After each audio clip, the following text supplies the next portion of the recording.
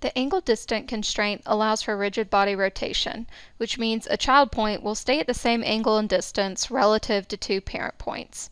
If we looked at a point that is constrained normally using a horizontal and vertical constraint right here,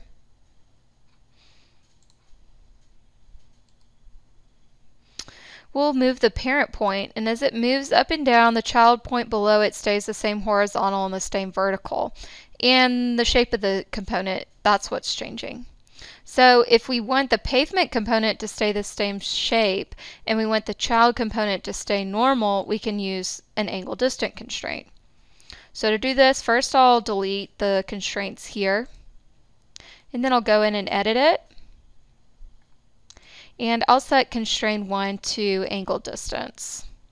And with the addition of this angle distant constraint, there's no constraint 2 because the angle distant constraint, it's going to fully constrain the point in the horizontal and the vertical. So I'll select parent 1 as A1 and parent 2 as A, and then it's going to automatically calculate the angle. I'll set that at 90 degrees, and my distance is at 1. I'll hit apply.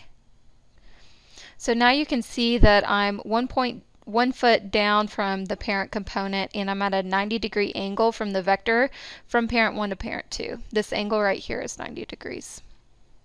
Now I'll do this for the next point as well.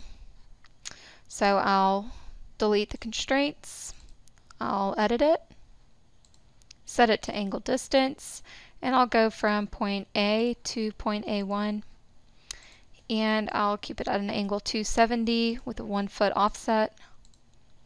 Okay, now I am going to move the parent component, and as I move it, you can see that the body rotates, but the shape of our component is not changing.